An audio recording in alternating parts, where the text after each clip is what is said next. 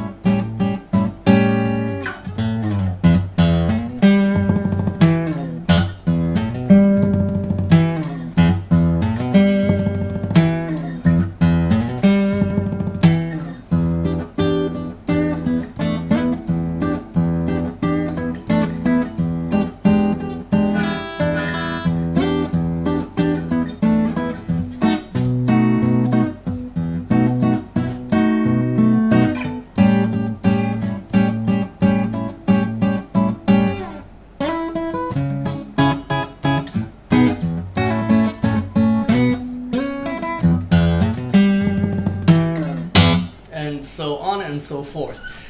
Now, as you've seen, this one looks tricky, but it's just a couple of tricks, and once you get it under your fingers, you're all ready to go. This is pretty simple. It's only got 3 chords. It's got E, without even playing E, you just play the E bass. Unless you want to play this chord, which I'm going to show you in a minute. It's got B7. Actually, it's got B, and it's not even B7, and it's got A7. Then, in the chorus, it's got C minor, C sharp minor. That's it. It's only 4 chords. E, B, A7, and C sharp minor.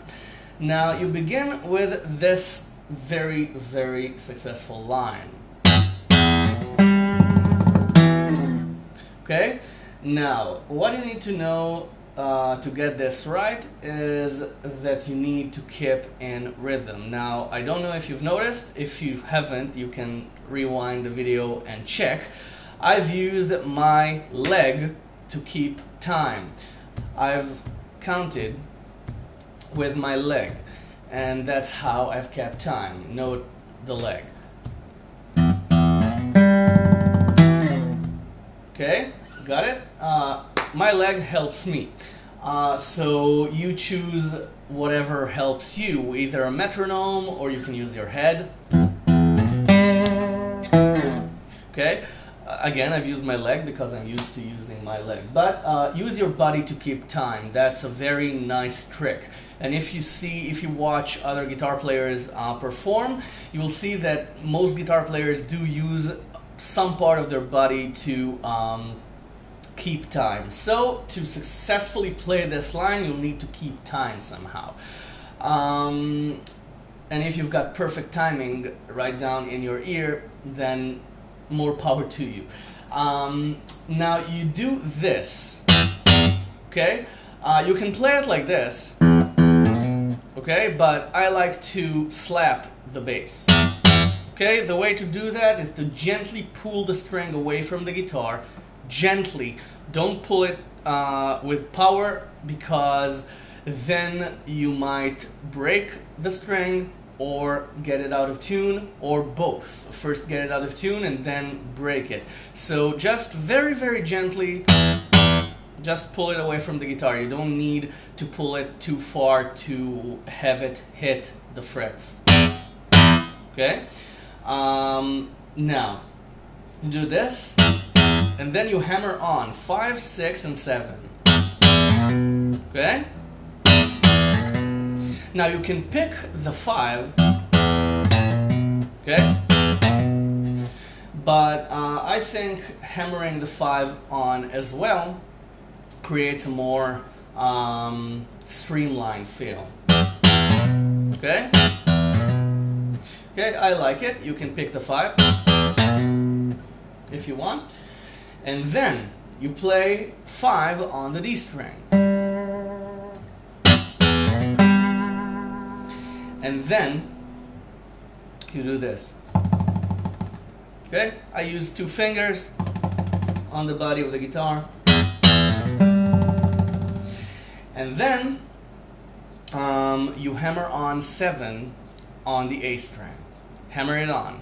It's called a hammer on out of nowhere because you don't pick the string before you hammer it on. And then you slide back down to the 1st fret.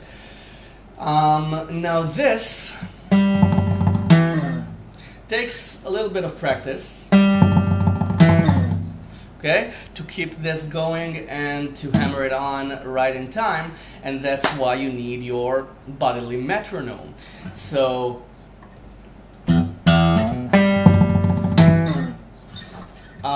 when the leg goes down, the hammer-on goes down. That's my personal trick. That's the way I do it. That's the way I pulled it off. You find your own way to keep time, as I said, but this is the line. Now, then it repeats itself 4 times. Now let's play it slowly. Okay? Now, if you want to keep the drumming going, you will have to play the first bass, the first E bass again, by picking it. Now, what do I mean? I mean this. Okay, if you want to keep the drumming going right up to the bass note. Okay, got it? But if you want to do this, you'll have to mute all the rest of the strings. So when you do this, just rest your fingers on the strings so it mutes them.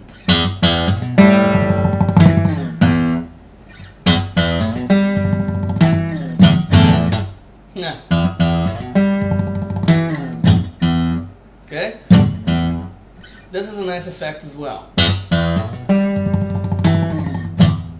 Got it?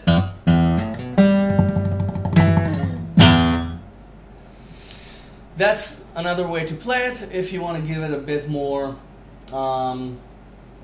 twang to it. I like the slap, so I just stop the drumming when I slide down and get my hand back on the strings. Okay, and then I'm ready to pick again.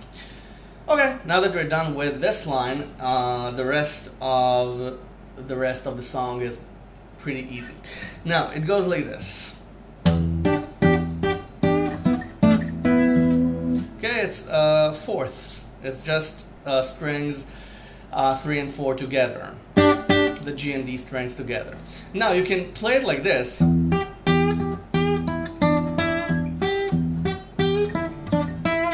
Or okay, but I find it a bit empty, so I just harmonized it with the D string. So it's 12, 12, 12, 12, 9, 7, 9. That's all. Now, and you'll want to bend the last 12 a bit to give it a more vocal feel.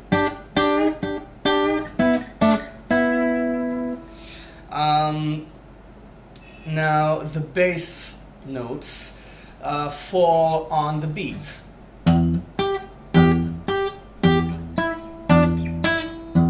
Okay? So it's bass, bass, bass, bass, bass. Got it?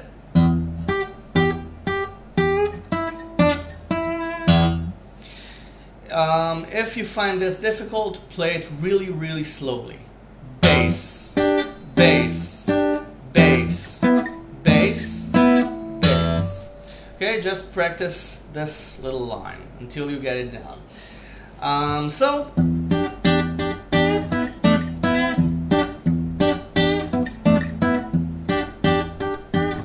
And you can also slide up to the 12 or to the 9.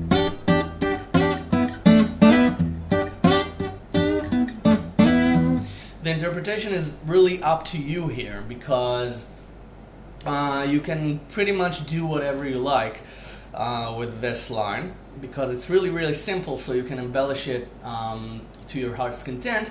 Just make sure that you keep it simple, because it's supposed to be simple. It's supposed to be a very, very raw beat. It's supposed to be very, very upfront. So don't go do something like this or something like this. This is not the song. This is taking the song into a completely different direction. Keep it, okay, like this. Just embellish it with slides or hammer-ons or whatever you want, as long as you don't take it out of context. Now, B.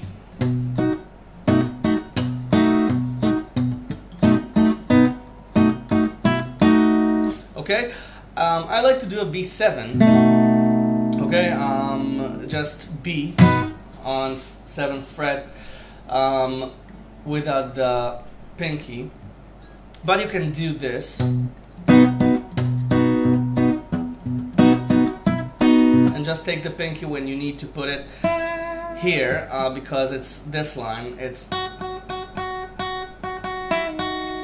okay, and the B or B7 chord just harmonize this note. Now, again, you can keep it simple.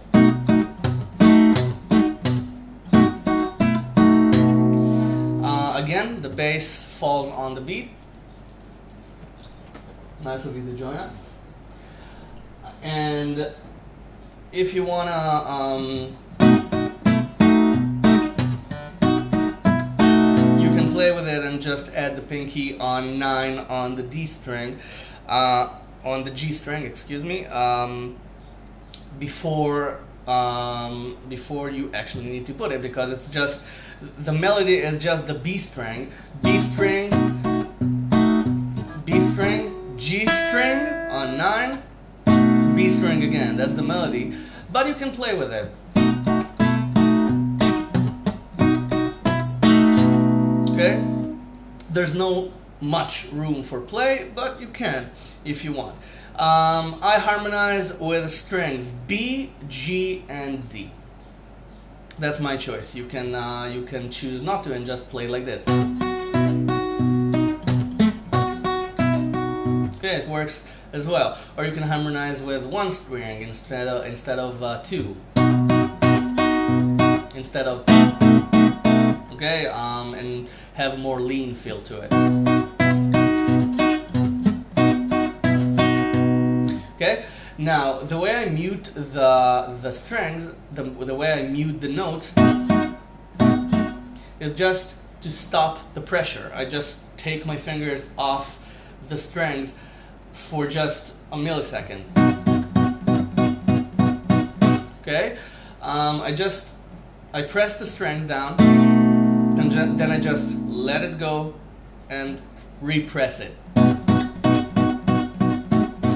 Okay, for a more staccato feel.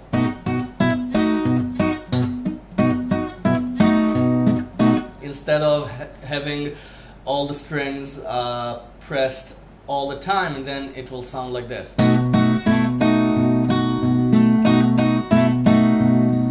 You see? Now the original song has a staccato feel to it, so I wanted to keep that in the arrangement, so I just take the pressure off every time I pick. Okay? That's my choice. You can choose not to. Then A7. Now this time A7 has the pinky on 8 on the B string. Now we pick the B string, G string, and D strings with the bass 5 on E, which is an A bass. Now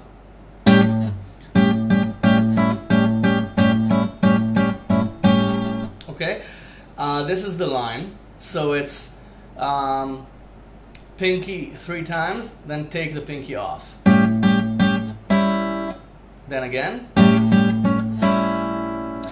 then pinky pinky, no pinky pinky. Okay, it's 8 8 8 5 8 8 8 5 8 8 5 8. That's the melody. Now I like to bend the string with my pinky when I in the middle of the line. Okay, just the pinky.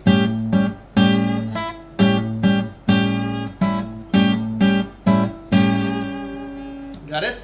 That might be a bit difficult at first if you're not used to using your pinky or only your pinky inside a chord, but it's a nice exercise. Okay? Okay? Da-da, bend, 5, 8, 8, bend, 5. Okay?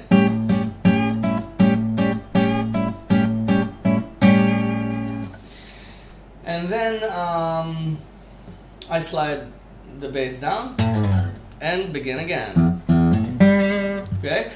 Now, you do all this again.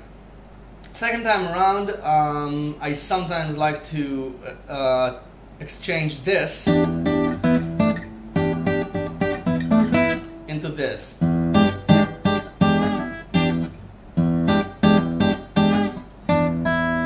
Okay? It doesn't sound as good as this,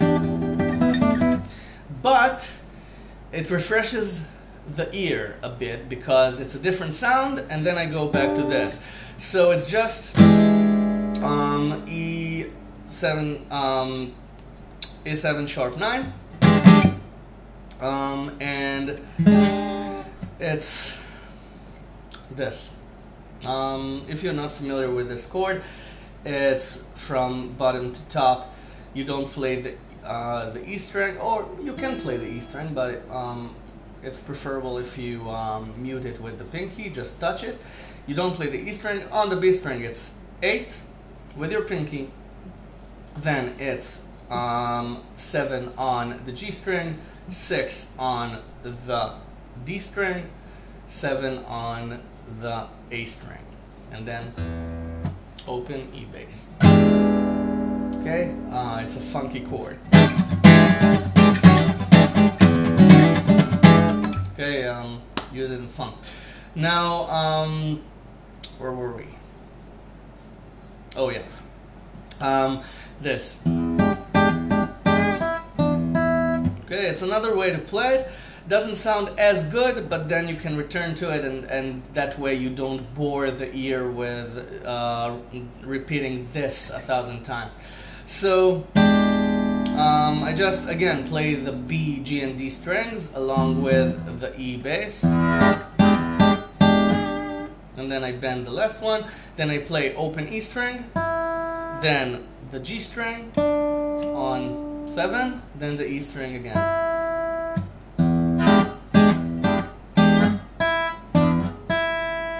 Okay?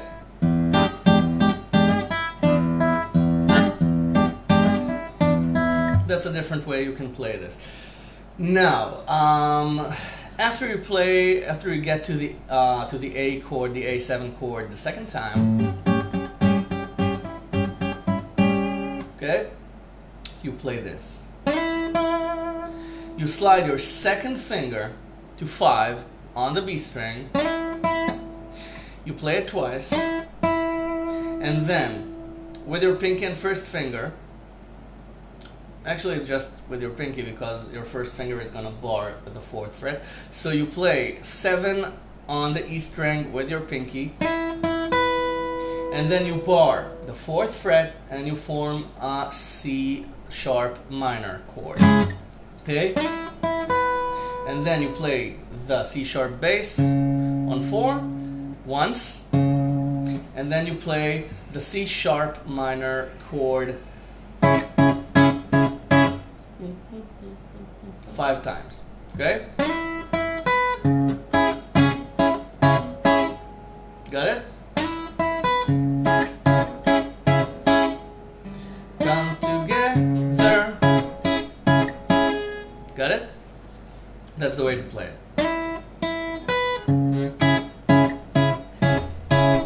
Now, B6, like this.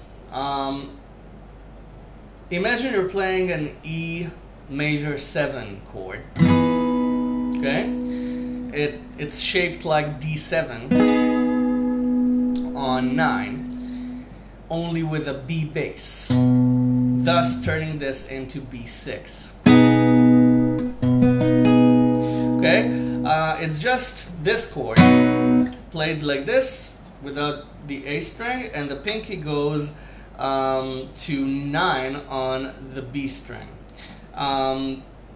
If I confused you, here's the tab. 7, 9, 8, 9. You don't play the A string. 7 on the E string. Okay?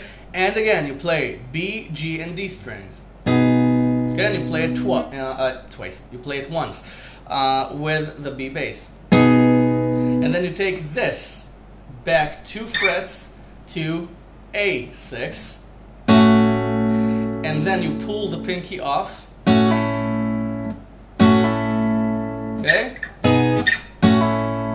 And then you play the G and D strings. So it sounds like this. Now it begins to make sense. It's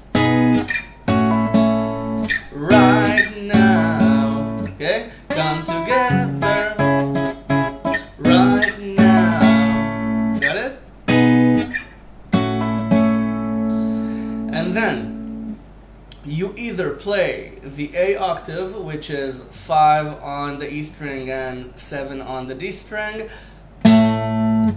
twice, and then you push it, you slide it to B, or you can add the G string. I like to add the G string for that major chord feel. Okay? Before we finish this whole lick again.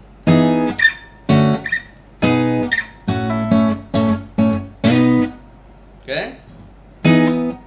Why am I playing an E major 7? B bass.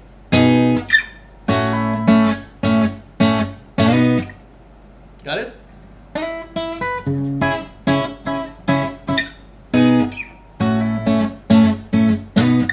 And then slide your second finger to 6 on the G string. And then 5 on the B string with your first finger twice. And you begin again. Over me. Got it? So the whole chorus. No, let's play the whole thing from the top slowly.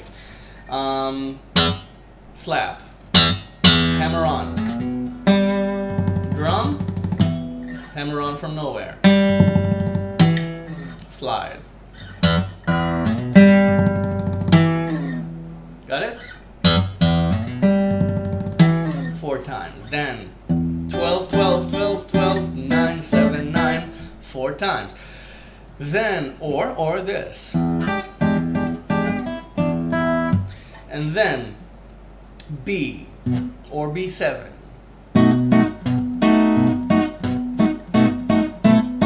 With 9 right there at the end. 9 on the G string.